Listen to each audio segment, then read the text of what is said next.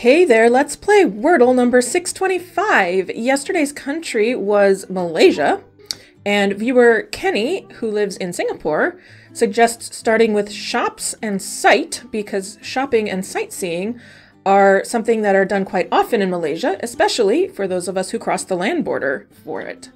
So, since Kenny has first-hand knowledge, I thought I'd go with his suggestion. Shops. Does repeat a few letters, but that's okay. We can work with it. We do get a P, though. That's actually really useful. Okay, and the I in place. I'll take it. I wonder where the P goes. Maybe in the middle. Could start with P. It could end with P. The P could be almost anywhere. Piper is there. Feels like a waste if it's wrong. I do like the idea of the ER, though. I'll try it. Alright, does start with P. There's no E or R. Unfortunate. Pinky? Nice. I had ruled out many of the other options. Alright, we're almost to a quarter of the way back to 100. We're gonna make it eventually. 76 more days in a row.